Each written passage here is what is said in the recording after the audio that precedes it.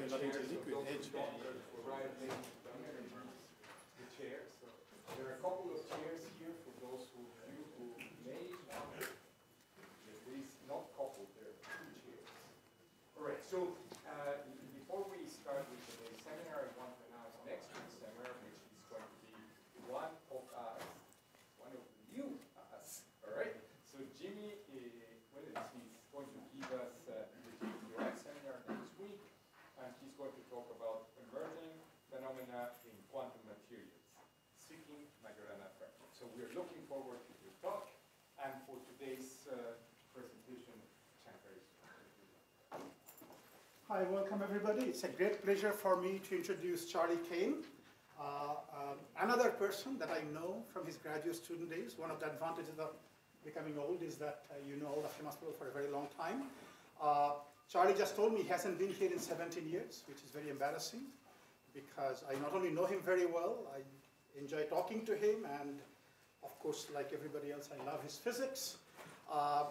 Another reason I'm surprised is that this thing that he has done over the last 10 years, topological insulator, has really created several new fields, not just one, several new fields. It's an incredibly brilliant insight into nature, where he discovered purely through thinking, theoretical thinking. There are only some hints before that in nature, in addition to the insulators we all know about, band insulator because of band gap, Anderson insulator because of disorder, there is a third fundamentally new kind of insulator, which is a dubbed now topological insulator, where the bulk is gapped and insulator, and the edge is a metal protected by symmetry, oftentimes reversal invariance, but could be other symmetries. And although it was a purely theoretical piece of work, very soon people realized, and Charlie did enormous amount of first principles calculations showing that real materials exist, both in 2 and 3 dimensions, which have this property. And this system is topological in a particular sense, and I think he may explain some of that tomorrow. There is a particular index, Z2 index, and this is a totally new work, which has excited many communities. He has won many prizes deservedly and will win many more. I certainly want him to win more. But today, it seems you will be talking about something that's electron-electron interaction effect and fractional Josephson effect.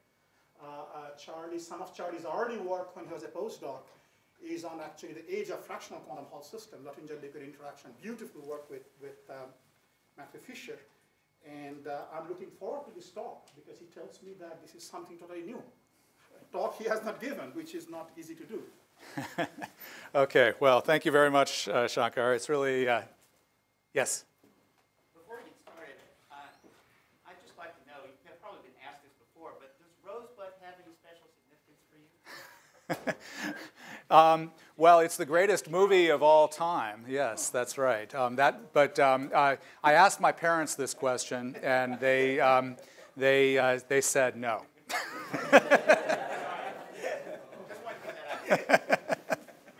Okay, thank you very much. So it's really a pleasure to be here, visit the University of Maryland. And so I thought what I would do for this talk is as Shankar said, give a talk that I haven't given before. So this is going to be about some work that I've done very recently.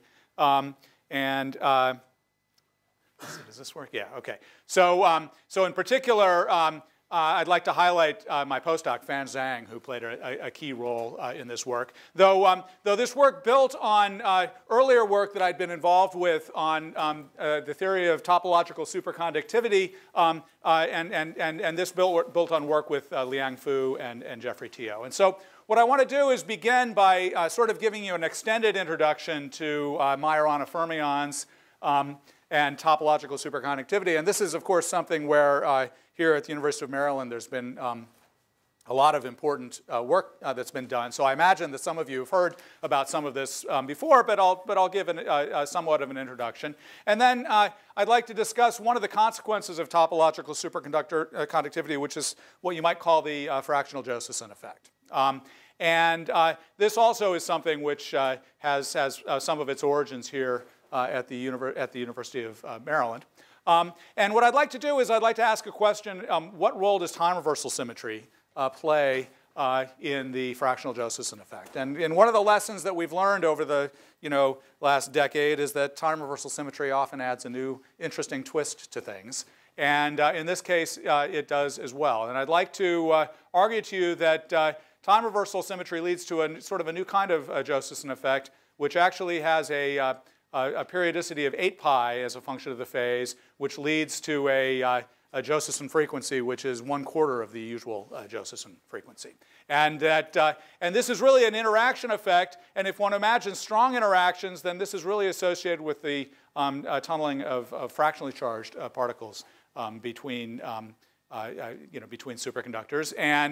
And there's some relation to some very recent work, very interesting recent work relating Majorana modes to parafermion modes. OK, so that's the plan. So let me just start off with a little bit of a discussion of Majorana. So Majorana was a interesting character in the history of physics. So he was a genius, but his career was cut short when he disappeared on a boat in Italy in 1938. And we don't know what happened to him, but we do know that he made this amazing prediction, which is that, this was, following the advent of relativistic quantum mechanics and Dirac's equation. And what Majorana realized is that it's possible to define the Dirac's matrices in such a way that the Dirac equation is completely real.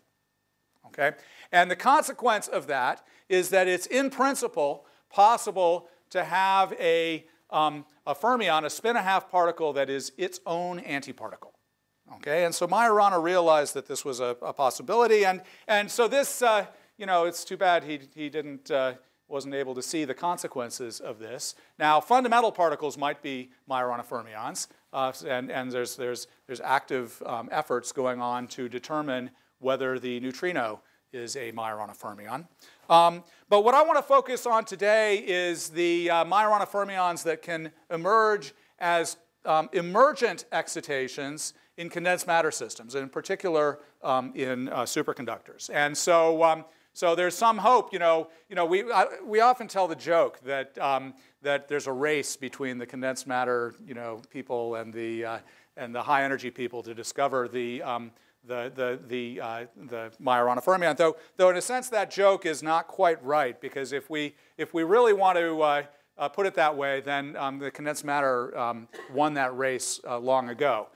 Because really, we're talking about the quasi-particle excitations of a superconductor. And in a superconductor, due to the condensation of Cooper pairs, 2 electrons can meet each other and annihilate and disappear into the superconducting condensate. Okay? So there's a real sense in which the quasi-particle excitations in a superconductor are Majorana fermions. But what we're interested in actually is something a little bit more specialized, which is actually even more interesting, which is the idea that there can be topologically protected zero-energy Majorana modes in superconductors. And these give something that's really new and exciting. And so what we realize is that it's possible to have these zero-energy Majorana modes that occur that are associated with topological defects in superconductors. Okay? And the simplest version of this is a one-dimensional superconductor where you could imagine that there's some localized states at the end. Okay? Now, in the theory of superconductivity, one can sort of describe it with a kind of Schrodinger, one-body Schrodinger equation. It's called the Bogoliubov-de Gennes equation. And what one discovers in that is that there's a spectrum of energies that's kind of like a semiconductor. Okay, it's like it has a conduction band and a valence band, but there's an intrinsic symmetry that relates the conduction band and the valence band so that they're exactly mirror images of each other, which means that if you have a state that's exactly at zero energy, then that state is stuck there. And there's nothing you can do to make it move unless you make the bulk energy gap close. Okay? And so this zero mode has the remarkable property that if you add a quasi-particle into it, due to this redundancy, adding a quasi-particle is the same as removing a quasi-particle. It's like the particle is its own antiparticle. This is a zero-energy Majorana fermion. Now, the reason that we are so excited about the zero-energy Majorana fermions is because they provide us with a way of storing and possibly manipulating quantum information. So if you have a pair of these two, so this zero mode is sort of like half of an ordinary fermion mode, okay? And if you have a pair of them, they define a single quantum two-level system, okay, which is a qubit. And the beauty of it is, though, that this qubit, the quantum information in this qubit is stored non-locally. So it's sort of shared between the two ends of this superconductor. And that means that by doing a local measurement, it's impossible to measure the state of this qubit. Okay? And that's, you see, that sort of solves a problem, because the whole problem with making a quantum computer is trying to keep the quantum computer from accidentally measuring itself. Okay? And those accidental measurements are really kind of going to be local measurements, and so this is a way of preventing the sort of local sources of decoherence. Okay? And so that's the motivation for why there's a lot of excitement, certainly here at Maryland and around the world, in trying to realize these topological superconductivity. Okay, so the question arises, what is it about this one-dimensional superconductor that guarantees that you have this topological zero mode at the end? Okay, and so this is where the idea of topology enters the story. And so what I want to do is I want to review some of the ideas of topological band theory, first applied to topological superconductors, and then applied to other systems as well.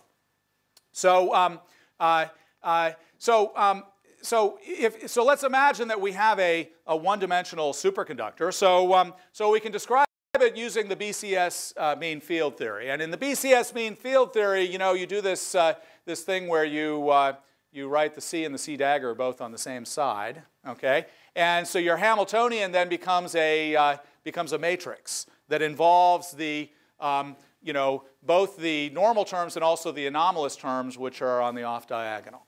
Okay, and as I said before, this when you do this, there's this intrinsic symmetry that the Hamiltonian has, which is a particle-hole symmetry where you sort of exchange the C's and the C daggers, and so that means that the Hamiltonian has this intrinsic symmetry built into it that h of minus k is related to h of k with some, interchanging the two elements of the matrix. Okay, and so this leads to the following question. So in one dimension, I can think of the Hamiltonian as being defined as a function of k, where k lives in the Brillouin zone, and the Brillouin zone, of course, topologically is a circle. Okay, because minus k and k are really the same point in the Brillouin zone. So what I have is what the Hamiltonian is it's a mapping from this Brillouin zone circle into the sort of space of Hamiltonians. And if we have a superconductor with an energy gap, we can ask whether there are different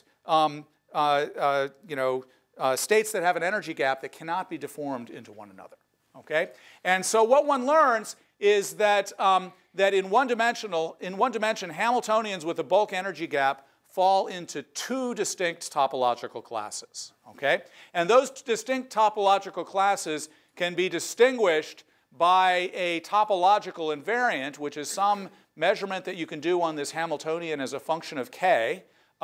That gives you either 0 or 1, and it's a topological invariant in the sense that you can change the parameters in the Hamiltonian, but this Z2 invariant does not change. Okay, the only way this Z2 invariant could change, so because a 0 or 1 can't change continuously. The only way it could change is if you cause the bulk superconducting gap to go to 0. Then you could go through a quantum phase transition where this invariant changes. Okay, so this two classes of superconductors. One is the 0 is, of course, the trivial superconductor. It's just an ordinary one. The 1 is a topological superconductor. And so this sort of agrees with the notion I had before about the question of whether you have these zero energy end states or not. Okay? And so it's no accident that there are 2 and only 2 bulk topological invariants. That's intimately related to the fact that there are 2 and only 2 kinds of ends that you can have, those that have the 0 mode and those that don't. Okay? And so there's a deep correspondence between these, between this sort of bulk topological invariant and the boundary topological invariant, which says that you know, if you have an interface between 2 different topological classes, say the 0 and the 1, then you have one of these Majorana 0 modes bound at the interface. Okay? And so that's what happens at the end of a topological superconductor. Okay?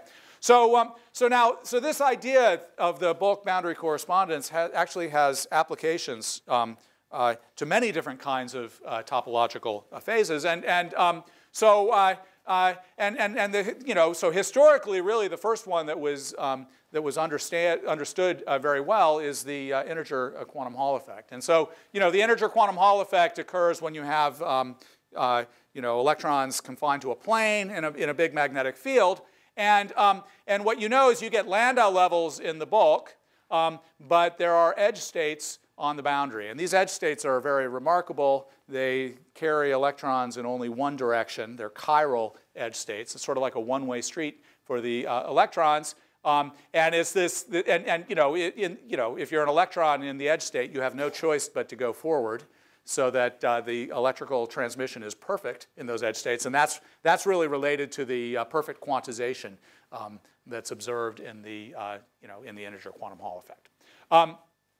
But again, you see, these edge states are a boundary mode, and they are, and the number of these edge modes, which connect the valence band to the conduction band on the boundary, the number of those, is also something which can't change if you smoothly deform the system. Okay, and so and there is a corresponding topological invariant that describes the bulk of the quantum Hall state, which is called a Chern number. Okay, and these 2 integers are equal to each other. Okay, so that's the quantum Hall effect. Now, things get even more interesting if you allow for symmetries. Okay, and so if you have time reversal symmetry, then that leads to a new phenomenon. So if you have time reversal symmetry, of course, you don't get the quantum Hall effect. Okay, because these edge states wouldn't know which way to go if you have time reversal symmetry. So the Chern number has to be equal to 0. But it turns out when you have time reversal symmetry, there's another topological invariant that is protected by time reversal symmetry. And this is the Z2 topological invariant that Shankar mentioned at the beginning. And what this Z2 topological invariant distinguishes is it distinguishes a topological insulator from a trivial insulator. The topological insulator has edge states, which you can sort of think of as like 2 copies of the edge state of the quantum Hall effect, but one is moving to the right and one is moving to the left. Okay, and so time reversal symmetry is respected in this. And in fact, time reversal symmetry protects the degeneracy where these 2 bands cross. Because usually when you have crossing bands, they don't cross. But this degeneracy is protected by Kramer's theorem. Okay, and so so time reversal symmetry sort of guarantees that these edge states, you can't get rid of them. Okay, and so this is the 2-dimensional topological insulator. One could there's also a 3-dimensional topological insulator. Okay, so this is what happens if you have time reversal symmetry.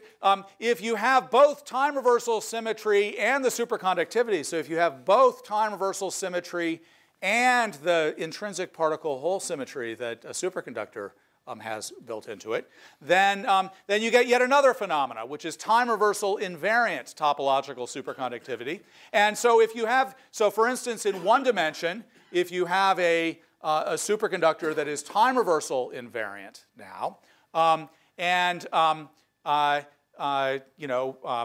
you ask what could you have at the end, then what you can have is you could have a Kramer's pair of 0 modes. Okay, and so here you have a pair of 0 modes. Their degeneracy is protected by time reversal symmetry, and so as long as you have time reversal symmetry, you can't get rid of these. Okay, and so there's a different so this Z2 invariant is different from the Z2 invariant that I told you before in the topological superconductor that breaks time reversal and only has a single one of these zero modes. Okay, so this is yet a different kind of topological superconductor. And so what you can see from this is that you have situations where there are different numbers of dimensions. You know, this is 1D, 2D. I told you there's a 3D topological insulator, 2D, and there's different kinds of symmetries that you can have. Okay, and these are all examples of what I call one-body topological states that you can understand sort of in mean field theory in an interacting system, topological states that are connected, adiabatically connected to non-interacting electrons. Okay. So we have all these examples. Actually, in a beautiful piece of work, it's been worked out what all of the possible cases of this are. Okay, and so this is work that goes back to Kitaev and also Schneider, Ryu, Furusaki, and Ludwig, where they sort of recognize that you can write down all of the possible symmetry classes that you could have, and there are more of them. I wrote down the ones that I talked about here. You could have sort of the broken where you don't have any symmetries, like the quantum Hall effect. You could have time reversal symmetry, or you could have time reversal symmetry and superconductivity. Okay, and you can look at it in all of the different dimensions, and there's this remarkable pattern of topological classes that you can have. So this is the quantum Hall effect. It has an integer topological invariant. This is the time reversal invariant topological insulators in 2 and 3 dimensions. There's the one-dimensional topological superconductor that I told you about. So we have all of these topological classes, and one can understand a lot of the structure in this table. Okay, so now the problem with topological superconductors is they're kind of hard to find. So that doesn't mean that people will not discover materials that, when they go superconducting, are topological superconductors. But most of the superconductors that we know and that we have experience with are not topological superconductors. Okay? And so the question... Do you have an opinion on the claims over the last 2 years of having these materials which are topological superconductors? Which ones? You mean the bismuth? Materials, yeah. Yeah, well, so... No, I don't have an opinion on that. So look, it's interesting, okay? And so certainly it's desirable to have a one-dimensional topological superconductor, but what I want to describe you as a different route to trying to solve the same problem, okay? Which is rather than using a topological superconductor, and the sort of flippant way of saying it is that what I want to do is I want to have an ordinary superconductor, and I want to have some other material provide the topological. Okay, and so what we realized is that it is possible to combine different materials, combine ordinary superconductors with topological insulators. Okay, so the topological insulators have these protected either edge states or surface states. Okay, and the edge states of a topological insulator they form a one-dimensional electron system, but that one-dimensional electron system is different than an ordinary one-dimensional electron system. It's something that could only appear at the edge of a topological insulator. And so if by the proximity effect you can make that superconducting, then what we showed is that leads to topological superconductivity. Okay, and so in particular, if you have the two-dimensional quantum spin Hall insulator, this is the thing with the counterpropagating edge states that I told you about before. Now notice that it's only a single pair of counterpropagating edge states. The up spins are going this way, the down spins are going this way. So it's sort of like half of an ordinary one-dimensional electron system. Okay, and so you might call these edge states helical edge states. Okay, that's a name that's been given to them to distinguish them from the sort of ordinary one-dimensional electron system. And so if you make these helical edge states superconducting, then this becomes a something that's like topological superconductor, in particular if you have an interface between where you have a superconducting energy gap, and then you break time reversal symmetry and open a magnetic energy gap, then this interface binds a Majorana zero mode, which is the same as the Majorana zero mode at the end of a one-dimensional topological superconductor. Okay, so one can do the sort of have the sort of one-dimensional edge state version, or there's also, you could have the two-dimensional surface state of a 3D topological insulator. If you make that superconducting, then you can arrange there to be Majorana fermions on that too as well at vortices. Okay, and so this is an in principle way that one can use materials that we already know about to engineer these Majorana fermion modes. Okay. So one way of doing it is with topological insulators, and I'll describe to you some recent experiments where they haven't exactly done this yet, but they've gotten a little bit along the way. Okay. Actually here at Maryland, there was, Shankar and Jay, Sao, and Roman Luchin, and all of them had a brilliant idea, which is to recognize that actually you don't even really need a topological insulator. All that you really need is these sort of helical bands, which are sort of like half of a one-dimensional electron gas. Okay, and what they realized is that this is something you can arrange. Not in a topological insulator, but in a more conventional semiconductor that has a Rashba-type spin-orbit interaction, where you then break time reversal symmetry in order to lift the Kramer's degeneracies. And so they showed that this could happen in a two-dimensional semiconductor quantum well, and they also showed that this can happen in a one-dimensional semiconductor nanowire.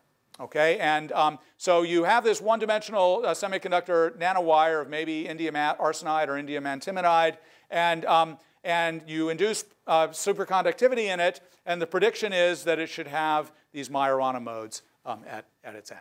Okay, and so this proposal actually is among the most feasible of these ideas, and this has actually led to some very interesting experimental work that I'll describe in a second. Okay, which is now. Leo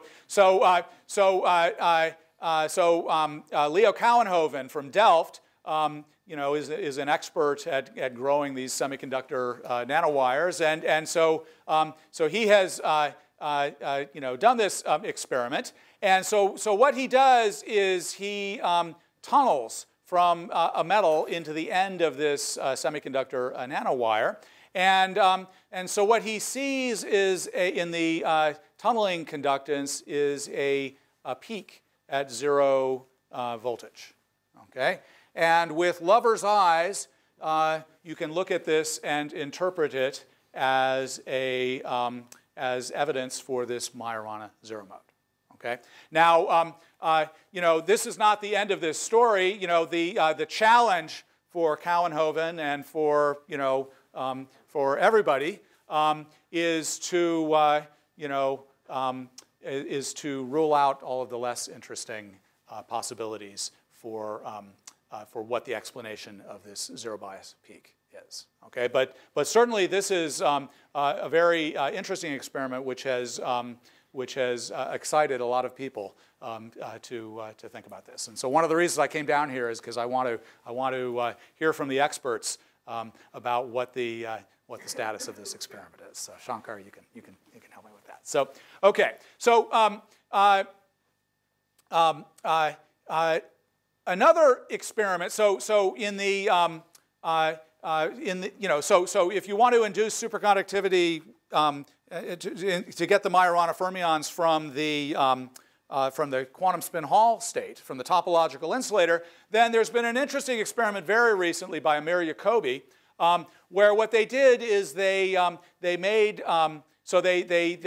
used these mercury cadmium telluride quantum well devices that Lawrence Molenkamp invented to demonstrate the two-dimensional quantum spin Hall effect, the two-dimensional topological insulator, and so they hooked these up to a superconductor in a kind of junction geometry, And what they measured is the critical current as a function of the phase, as a function of the magnetic field in this junction. And so this is a sort of a standard experiment that people do in Josephson junctions, which is to observe the sort of interference pattern as a function of the magnetic field. And what they observed is, so this is the current as a function of the magnetic field, and they observed these oscillations. And what these oscillations show you is that the interference pattern is like a two-slit interferometer, okay? Meaning that if you Fourier transform it, it really is just a two-slit diffraction experiment. If you Fourier transform it, the current is being carried along the edges, okay? And so what this is evidence for, so they haven't observed the Majorana, there's nothing about Majorana here yet, but what they have established is that the superconductivity is mediated by these helical edge states of the quantum spin Hall insulator. Okay, so there's hope that that one can get somewhere with this. Okay, so so in this junction geometry, one thing that's missing though is in order to have the Majorana fermions, these zero modes, what I needed to do is to put in a magnetic material. They didn't do this. So this situation is a situation that has time reversal symmetry. Okay, and so that was the motivation that that we had for going back and thinking about the role that time reversal symmetry plays in these kinds of junctions. So that's the motivation for the new things that I want to talk about today. And so I'm going to be talking about the Josephson effect. And I realize, coming to the JQI, I'm sure there are many people in the audience that know much more about Josephson junctions than I do. But let me just at the risk of insulting the intelligence of those people, let me just remind you what the Josephson effect is. So the Josephson effect in a conventional system arises from the coherent tunneling of pairs of electrons, Cooper pairs, between two superconductors. Okay? And so the thing that's important about that is that in a superconductor, you can give or take a Cooper pair for free at zero energy. Whereas, a single electron, you have to pay the energy gap. Okay?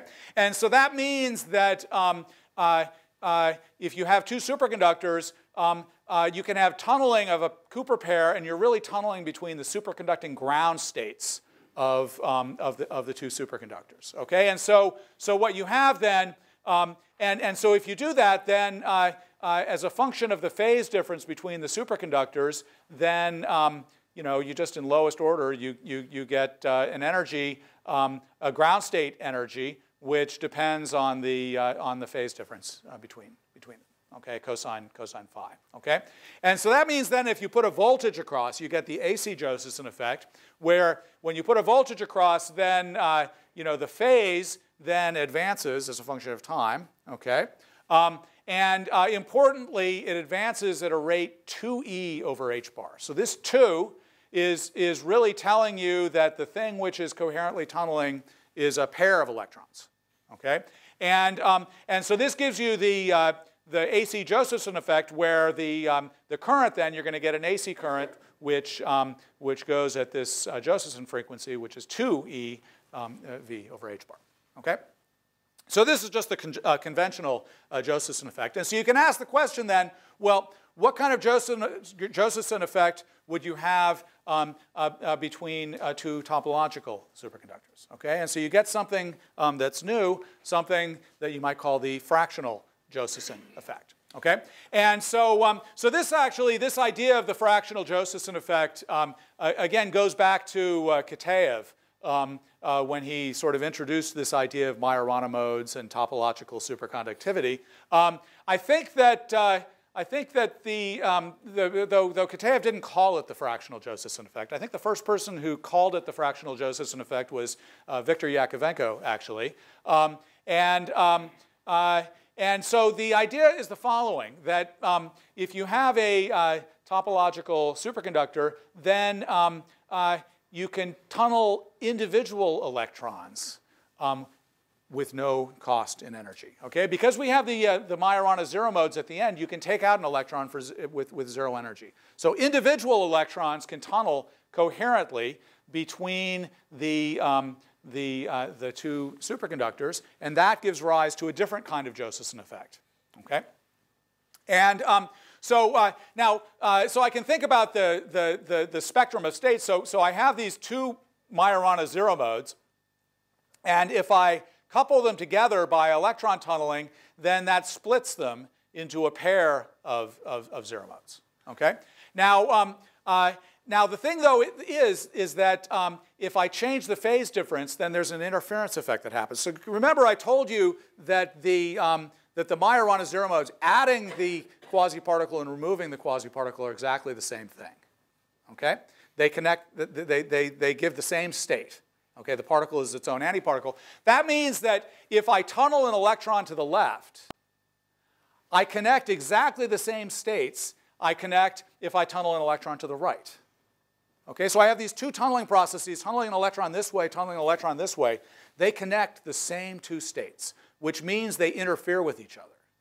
Okay, so if I want to figure out the amplitude for that process, I have to add them and square them. But those two processes, if I change the relative phase between those two superconductors, I change the relative phase between those two processes. And when the phase difference is pi, they destructively interfere with each other. Okay? So there's no coupling when the phase difference is pi. Okay? And so what happens is that you get this pattern of the zero modes that sort of cross like this. And you get this crossing, and this crossing is something which is really topologically protected. Okay?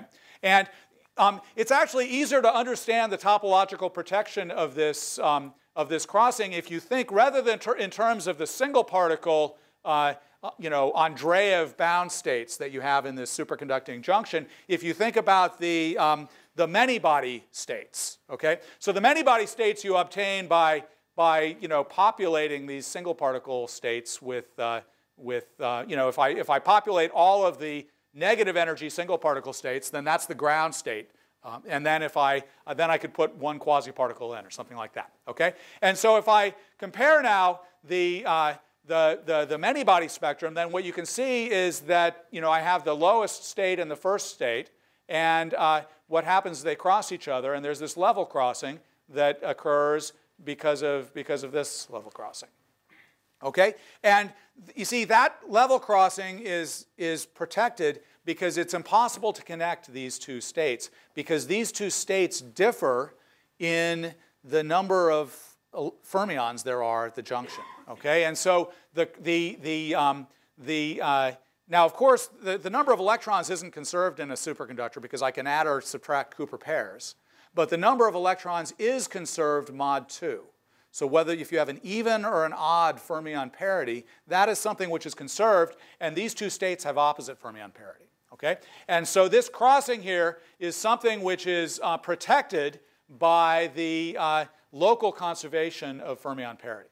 Okay? And so what one has is as one advances the phase between these two superconductors is there are sort of two states that are sort of mixing among each other. Okay? And those two states are distinguished by their fermion parity. There's the even fermion parity and the odd fermion parity. But when I advance the phase by 2 pi, they interchange their identity. Okay? So, when I advance the phase by 2 pi, everything comes back to itself. The Hamiltonian does, but the two states do not. Okay? And so what this leads to is if you imagine, slowly advancing the phase, then I don't come to the ground state here. When I get to 2 pi, I'm in the excited state. I don't get back to the ground state until I get to 4 pi. Okay?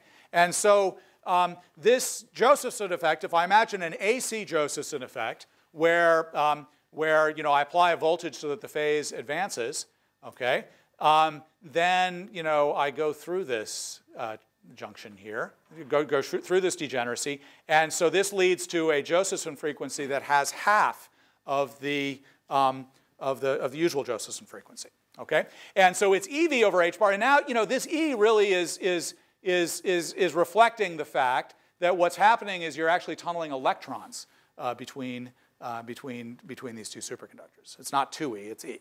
Okay. Now, of course, so if you want to observe this this Josephson effect, you need to, you have to be careful that while you're up here, you don't fall down. Okay. And now, of course, if you're at 0 temperature and there are no quasiparticles around, then that's protected by the conservation of fermion parity.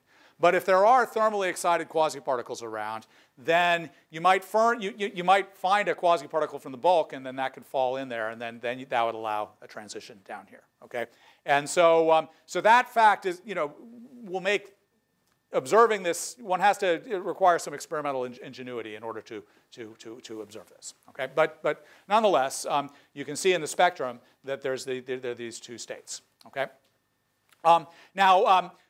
so Kitaev had the original idea of doing this for just sort of a model one-dimensional topological superconductor. You can also do it for the quantum spin Hall edge state. Provided you put this magnetic material which gaps the edge states in between here. Okay, then you have these Majorana modes which are coupled in the same way as these. Okay, now so there's something special about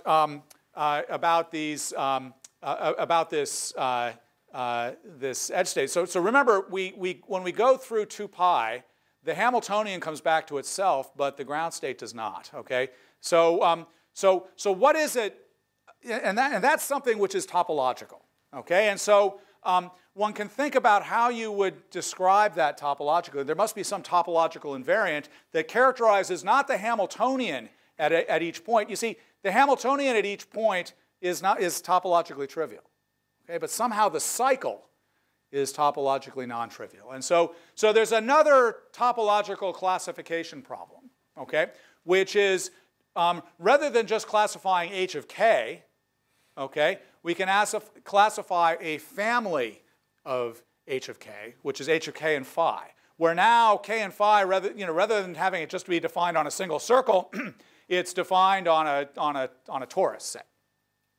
Okay, and so this actually leads to a slight modification of the classification problem, but it's actually a minor modification. So what my student Jeffrey Teo and I showed is that if you classify these sort of topological pumps, where you have so under the time reversal symmetry, the k changes sign, but the phi does not. Okay, so you have particle hole symmetry for every value of phi, then the classification is really the same as the classification on the Kitaev table, except the dimension, instead of being just the number of values of k that you have, which maybe is 1 in a one-dimensional system, it's the difference between the number of values of k and the number of parameters you have. Okay, so that rather than being this topological invariant, it's actually the d equals 0, 1. Okay, but it's really sort of the same topological invariant that you have in the Kitaev table. Okay, so that's one way of thinking about this topological fractional Josephson effect. Now the question I want to ask though is what happens if you have time reversal symmetry? Okay, and so what happens if we take away this this magnetic material? And so we started, the way we started with this is we actually started with thinking about the topological classification problem. What if we have this Hamiltonian as a function of k and phi, and now I impose time reversal symmetry and ask what are the new topological classes that you might get in that case? I thought that might be a way of thinking about this problem. And what we found is that actually something new happened that we didn't completely expect. What we found is that, so we can solve this problem of classifying time reversal invariant families of Hamiltonians. But something new happened. So the superconducting phase has this kind of strange property. It's the phase comes from a magnetic field, so it's odd under time reversal symmetry. But it's even under the particle hole symmetry, because we have the particle hole symmetry for each value of phi. Okay, and so this variable is kind of a funny variable, which actually makes this into a new topological classification problem. okay, that's different than the old one. And it turns out that if you analyze what the topological classes for this is, then you get something which is not like the classifications on the periodic table. It's actually Z2 cross Z2. There are two different Z2 invariants. Okay. So we scratched our head on this for a while, trying to figure out what it means. You know, there was some mathematical type calculation we did to figure this out. And so what this means is that there are actually two different ways you can get time reversal invariant fractional Josephson effect. Okay? So, and in the end, it actually kind of makes complete sense that this is the way it is. So one way you could do it is you could couple together two time reversal invariant topological superconductors. Okay? So they each have Kramer's pairs of Majorana states at the end that are protected by time reversal symmetry. Okay, then I can couple them together. So now I have 4 Majorana modes. And you know, when I have you know, phase difference is 0, I have time reversal symmetry, so they come in Kramer's pairs. They also have Kramer's pairs at phase difference pi. Okay, but then they mix together. You know, as I advance the phase. And so there's lots of different degeneracies here. The blue ones are Kramer's degeneracies. The ones that aren't blue are protected by fermion parity conservation. Okay? And so this is the sort of, you know, and if you think about it, notice that in order to come back to yourself, you have to go through 2 cycles. So this is a, you know, sort of a 4 pi periodic time reversal invariant Josephson effect. Okay? But the situation that we were really interested in from the start was thinking about this quantum spin Hall type Josephson junction. And so that has a different kind of pattern. Okay? But, you know, and so you know, the sort of non-interacting band theory predicts that it has a spectrum that looks kind of like this. Okay? So now you see, though, so that maybe there shouldn't be a Josephson effect, because now if I imagine, you see, because you know these states as a function of phi, they stick to the valence band and the conduction band. Okay, so you can imagine, you know, if I start off in the ground state, then you know I have all the negative energy states are filled, and then if I turn up the phase, then when I cross through this, then I'm going to have a quasi-particle up here. But then that quasi-particle goes up, it keeps going up until it gets to the bulk energy gap. And then that quasi-particle just sort of, you know, radiates away in the bulk. Okay, so I've created dissipation. Yeah? Would this also be true in the long junction limit? Yeah, so yes. Okay? So using the BCS mean field theory. And in the BCS mean field theory, you know, you do this, this thing where you write the C and the C dagger both on the same side, okay? And so your Hamiltonian then becomes a matrix that involves the, you know, both the normal terms and also the anomalous terms, which are on the off diagonal, okay? And as I said before, this when you do this, there's this intrinsic symmetry that the Hamiltonian has, which is a particle-hole symmetry where you sort of exchange the C's and the C daggers. And so that means that the Hamiltonian has this intrinsic symmetry built into it that h of minus k is related to h of k with some, you know, interchanging the two elements of the matrix. Okay? And so this leads to the following question. So in one dimension, I can think of the Hamiltonian as being defined as a function of k, where k lives in the Brillouin zone. And the Brillouin zone, of course, topologically is a circle, okay? Because minus k and k are really the same point in the Brillouin zone. So what I have is so what the Hamiltonian is it's a mapping from this Brillouin zone circle into the sort of space of Hamiltonians.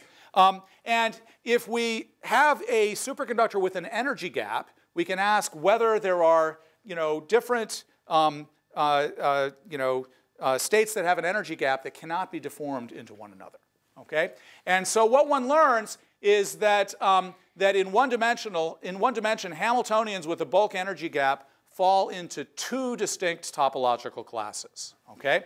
And those distinct topological classes can be distinguished by a topological invariant, which is some measurement that you can do on this Hamiltonian as a function of k, that gives you either 0 or 1, and it's a topological invariant in the sense that you can change the parameters in the Hamiltonian, but this Z2 invariant does not change. Okay, the only way this Z2 invariant could change, so because a 0 or 1 can't change continuously. The only way it could change is if you cause the bulk superconducting gap to go to 0. Then you could go through a quantum phase transition where this invariant changes. Okay, so this two classes of superconductors. One is the 0 is of course the trivial superconductor. It's just an ordinary one. The 1 is a topological superconductor. And so this sort of agrees with the notion I had before about the question of whether you have these zero energy end states or not. Okay? And so it's no accident that there are two and only two bulk topological invariants. That's intimately related to the fact that there are two and only two kinds of ends that you can have, those that have the zero mode and those that don't. Okay? And so there's a deep correspondence between these, between this sort of bulk topological invariant and the boundary topological invariant, which says that if you have an interface between two different topological classes, say the 0 and the 1, then you have one of these Majorana zero modes bound at the interface. Okay? And so that's what happens at the end of a topological superconductor. Okay? So this idea of the bulk boundary correspondence actually has applications to many different kinds of topological phases, so historically, really, the first one that was understood very well is the integer quantum Hall effect. And so the integer quantum Hall effect occurs when you have electrons confined to a plane in a big magnetic field. And what you know is you get Landau levels in the bulk, but there are edge states on the boundary. And these edge states are very remarkable. They carry electrons in only one direction. They're chiral edge states. It's sort of like a one-way street for the electrons. And it's this, if you're an electron in the edge state, you have no choice but to go forward, so that the electrical transmission is perfect in those edge states. And that's really related to the perfect quantization that's observed in the, in the integer quantum Hall effect. But again, you see, these edge states are a boundary mode, and they are, and the number of these edge modes, which connect the valence band to the conduction band on the boundary, the number of those, is also something which can't change if you smoothly deform the system. Okay, and so and there is a corresponding topological invariant that describes the bulk of the quantum Hall state, which is called a Chern number. Okay, and these two integers are equal to each other. Okay, so that's the quantum Hall effect. Now, things get even more interesting if you allow for symmetries. Okay, and so if you have time reversal symmetry, then that leads to a new phenomenon. So if you have time reversal symmetry, of course, you don't get the quantum Hall effect. Okay, because these edge states wouldn't know which way to go if you have time reversal symmetry. So the Chern number has to be equal to 0. But it turns out when you have time reversal symmetry, there's another topological invariant that is protected by time reversal symmetry. And this is the Z2 topological invariant that Shankar mentioned at the beginning. And what this Z2 topological invariant distinguishes is it distinguishes a topological insulator from a trivial insulator. The topological insulator has edge states, which you can sort of think of as like two copies of the edge state of the quantum Hall effect, but one is moving to the right and one is moving to the left. Okay, and so time reversal symmetry is respected in this. And in fact, time reversal symmetry protects the degeneracy where these two bands cross. Because usually when you have crossing bands, they don't cross. But this degeneracy is protected by Kramer's theorem. Okay, and so time reversal symmetry sort of guarantees that these edge states, you can't get rid of them. Okay, so this is the two-dimensional topological insulator. There's also a three-dimensional topological insulator. Okay, So this is what happens if you have time reversal symmetry. If you have both time reversal symmetry and the superconductivity, so if you have both time reversal symmetry and the intrinsic particle hole symmetry that a superconductor has built into it, then you get yet another phenomena, which is time reversal invariant topological superconductivity. And so if you have, so for instance, in one dimension, if you have a superconductor that is time reversal invariant now, you ask what could you have at the end, then what you can have is you could have a Kramer's pair of zero modes. Okay, and so here you have a pair of zero modes. Their degeneracy is protected by time reversal symmetry, and so as long as you have time reversal symmetry, you can't get rid of these. Okay, and so there's a different. So this Z2 invariant is different from the Z2 invariant that I told you before in the topological superconductor that breaks time reversal and only has a single one of these zero modes. Okay, so this is yet a different kind of topological superconductor. And so what you can see from this is that you have situations where there are different numbers of dimensions. This is 1D, 2D. I told you there's a 3D topological insulator, 2D, and there's different kinds of symmetries that you can have. Okay, and these are all examples of what I call one-body topological states that you can understand sort of in mean field theory in an interacting system, topological states that are connected, adiabatically connected to non-interacting electrons. Okay. So we have all these examples. Actually, in a beautiful piece of work, it's been worked out what all of the possible cases of this are. Okay, and so this is work that goes back to Kitaev and also Schneider, Ryu, Furusaki, and Ludwig, where they sort of recognize that you can write down all of the possible symmetry classes that you could have, and there are more of them. I wrote down the ones that I talked about here. You could have sort of the broken where you don't have any symmetries, like the quantum Hall effect. You could have time reversal symmetry, or you could have time reversal symmetry and superconductivity. Okay, and you can look at it in all of the different dimensions, and there's this remarkable pattern of topological classes that you can have. So this is the quantum Hall effect. It has an integer topological invariant. This is the time reversal invariant topological insulators in 2 and 3 dimensions. There's the one-dimensional topological superconductor that I told you about. So we have all of these topological classes, and one can understand a lot of the structure in this table. Okay, so now the problem with topological superconductors is they're kind of hard to find. So that doesn't mean that people will not discover materials that, when they go superconducting, are topological superconductors. But most of the superconductors that we know and that we have experience with are not topological superconductors. Okay? And so the question... Do you have an opinion on the claims over the last 2 years of having these materials which are topological superconductors? Which ones? You mean the Bismuth? Materials, yeah. Yeah, well, so... No, I don't have an opinion on that. So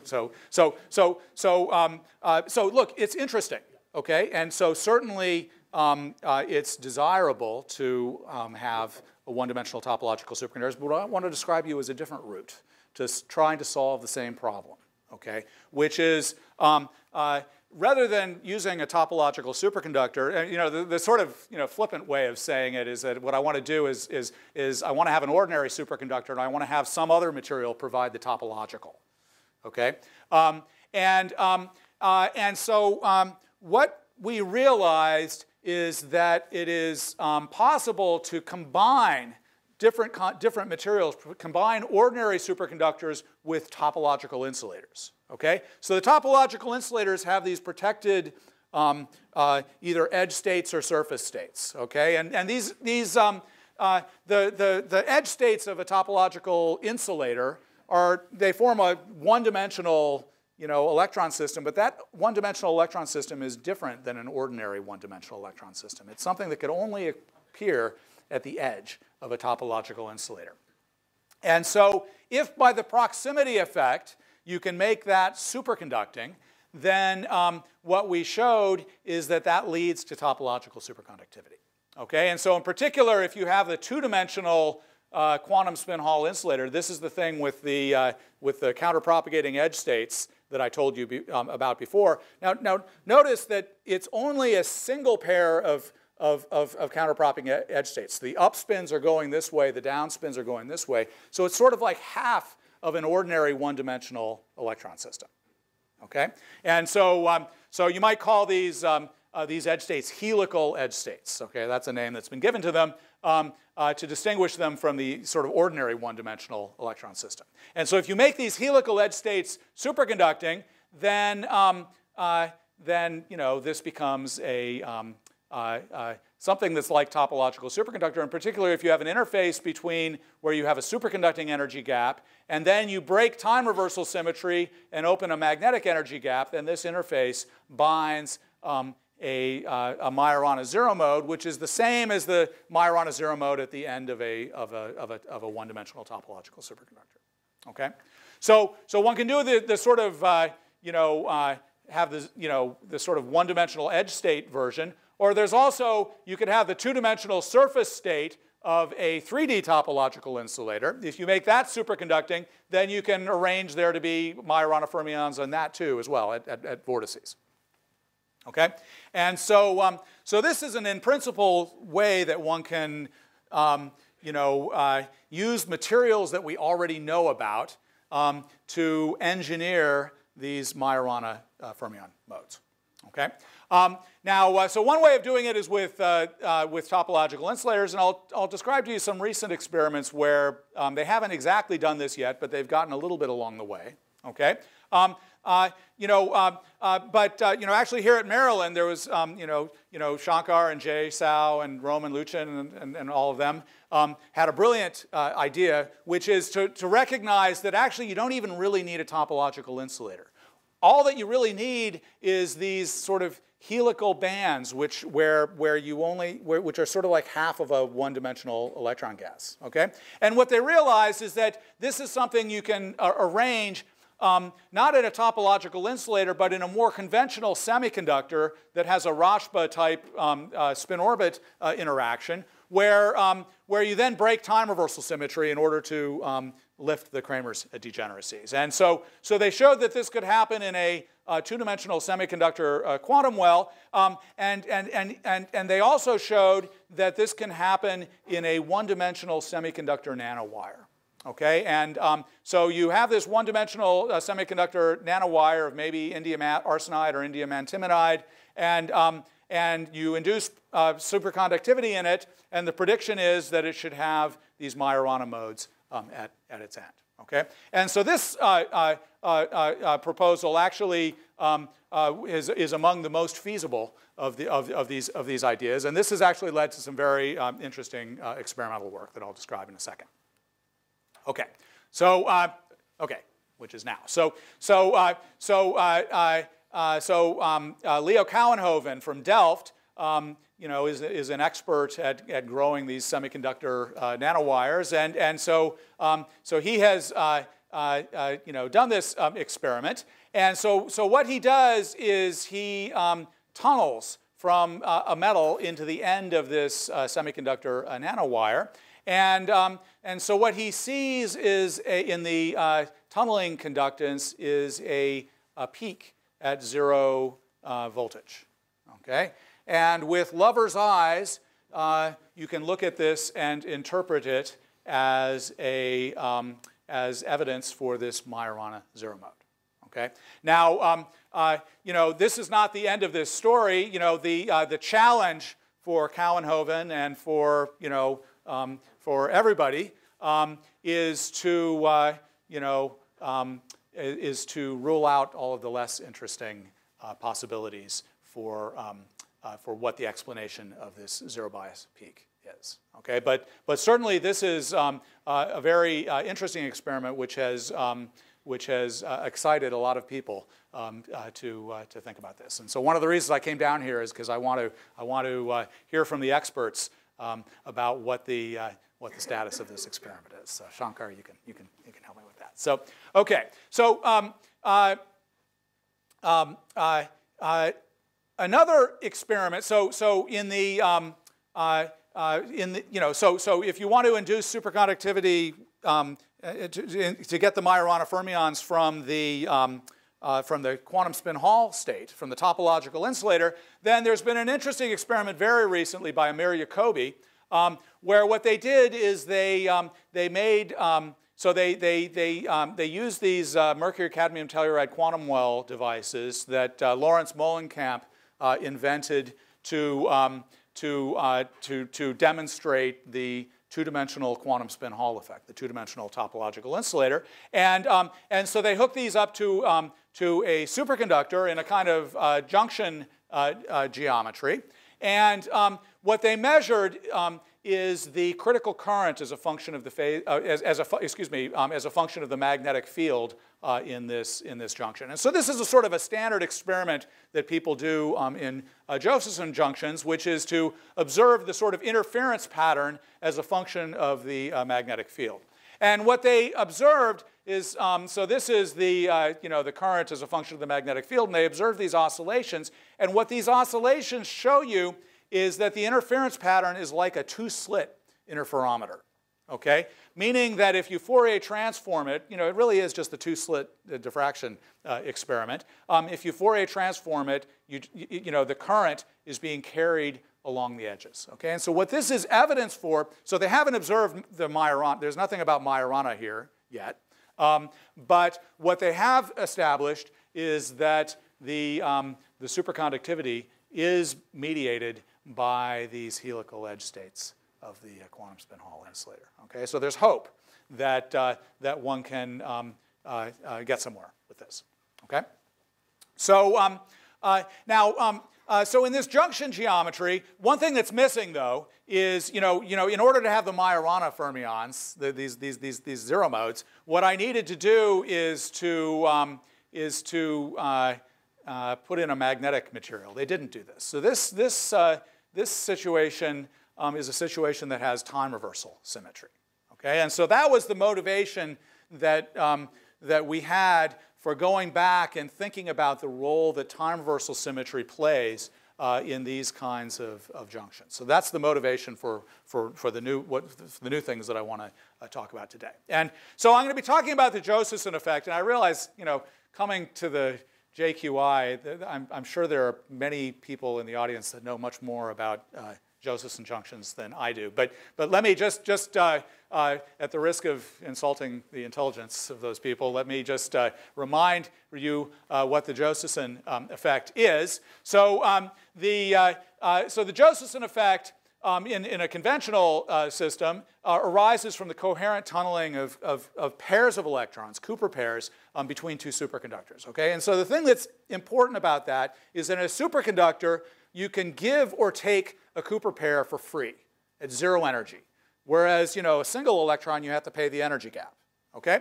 And so that means that if you have two superconductors, you can have tunneling of a Cooper pair, and you're really tunneling between the superconducting ground states of the two superconductors. Okay, and so what you have then, and so if you do that, then as a function of the phase difference between the superconductors, then you just in lowest order you get an energy, a ground state energy, which depends on the phase difference between them.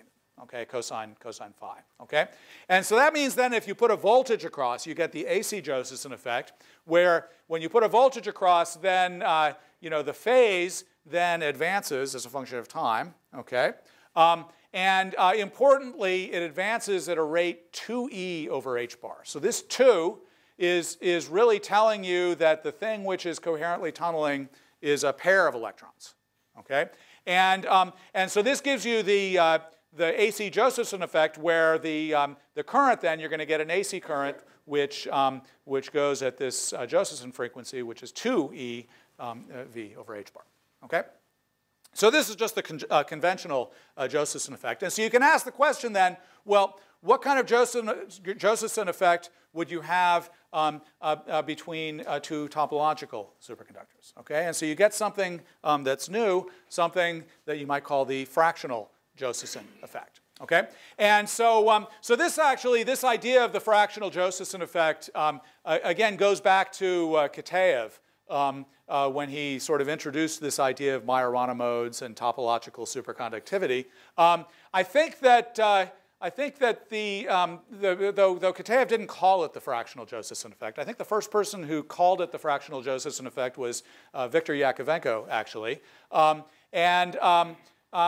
and so the idea is the following, that if you have a topological superconductor, then you can tunnel individual electrons with no cost in energy. Okay? Because we have the Majorana zero modes at the end, you can take out an electron with zero energy. So individual electrons can tunnel coherently between the two superconductors, and that gives rise to a different kind of Josephson effect. Okay, and so I can think about the spectrum of states. So I have these two Majorana zero modes, and if I couple them together by electron tunneling, then that splits them into a pair of zero modes. Okay, now the thing, though, is that if I change the phase difference, then there's an interference effect that happens. So remember, I told you that the Majorana zero modes, adding the quasi-particle and removing the quasi-particle, are exactly the same thing. Okay, they connect. They give the same state. Okay, the particle is its own antiparticle. That means that if I tunnel an electron to the left, it's a pair backscattering. Yeah. It's one-dimensional. Yeah. Right? Yeah. The question is the following. So, how this effect depends on the length of insulation region? Because I suppose that the wave function will decay exponentially. Well, the length, so the tunneling, the amplitude for this process will depend exponentially on the length. So this insulation region should not be too long, otherwise. Well, otherwise, yeah. But it's just like an ordinary Josephson junction. If you make the barrier too thick, then the Josephson energy is too small. Yeah. So basically, I wonder, like how many unit cells, roughly speaking, would be reasonable to have this? Well, so what you need to. Yeah, so of course it depends how big this energy gap is, and now in the mercury telluride, I don't think the interactions are strong enough to give you this energy gap. Okay, so I think one's going to have to, if we're going to make this happen, then it's going to have to be in some different system where the interactions are stronger. But what I was going to say, in mercury telluride, I don't think this gap will open up. No, I didn't. No, I don't think it will. So K is just too small. no, but the thing. So what you need is an edge state that has a shallower velocity. Okay, and there are other systems that may mercury telluride isn't necessarily the only place to have the fractional quantum Hall effect. So look, I mean, I sort of threw this out here because I think it's kind of cool, but it's not immediately applicable to the mercury telluride structure. So can one generalize these ideas to higher dimensions by adding interactions on the surface states of some three-dimensional system and observe charge fractionalization? Well, certainly there's an interesting question of what happens if you add interactions in the higher dimensional situations. That's absolutely. Now, I don't think it's going to be exactly the same as the Josephson effect, but certainly that's, the question of adding interactions and asking what new things can happen due to the interactions, I think is a very interesting one, which people have only just started to answer those questions. So there's room for So basically, gapping a surface state without breaking the time reversal symmetry automatically leads to charge fractionalization. Is that it? Yeah. Well, so that's another talk I could have given. So if you have the surface of a topological insulator, if you have very strong interactions, it is possible to open an energy gap without having it be a superconductor and without breaking time reversal symmetry. But the price is that you have some correlated fractionalized state at the surface. So yeah, that's Alejandro. I have a question concerning this idea of tunneling. So would it be that, I mean, since you have branches of even and odd occupancy, that this normal metal couple these two branches? well, no. So the tunneling term, of course, it's this, right? C dagger. So you're adding an electron into here, right? And so that means that 0 and n have to have opposite fermion parity. So that's the selection rule. Right? I mean, if you add 1 to an even number, it's going to be an odd number, and vice versa. To follow up on a question that Victor asked during your talk, so you got off the periodic table because you were able to have the sort of K and theta sort of behave differently under symmetries. So there's this work now by Polkovnikov and collaborators where instead of using Kx and Ky, they just use sort of different parameters in your Hamiltonian as your sort of manifold. So can you now construct sort of whole entire new periodic tables? Well, no. So in a sense, in a way, we did that even back here where we thought of K and phi as parameters. Right. Okay. And so what we had done before is we had analyzed the case. You see, there are two different kinds of symmetries. There's time reversal and particle Hall. Okay. And so what we had done before is we'd analyzed the case where all of the parameters behave the same way under those symmetries, where they're all K's, or you have one which is even under those symmetries and one which is odd. Okay. And you could have any number of evens and any number of odds.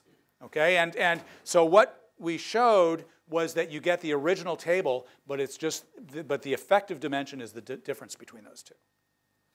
Okay, so in a sense, in those cases where the number of even variables and the number of odd, you just have even and odd variables, then that's the original table with a slight modification. So I think what we have shown is that it's possible to have a new kind of parameter that is kind of schizophrenic. It doesn't know whether it's even or odd because it's both, depending on which symmetry you have. And that makes the topological classification a little bit different. Okay, so that was something I think was new. Okay, I think that, let me remind people that, of course, Charlie will go to lunch with all the JQI people. And 4 o'clock, there is this JQI tea. Is that in this room? No, it's over there. And someone, I think Jay will have to make sure that he comes over here and goes back. I'll take him up. Because you will take care of it? Okay, Jack will take care of it. So students can ask him more questions at that time. Let's thank Charlie for a very stimulating. Thank you. I have no problem with students who are shy. I have no problem with students who are shy asking questions at 4 o'clock.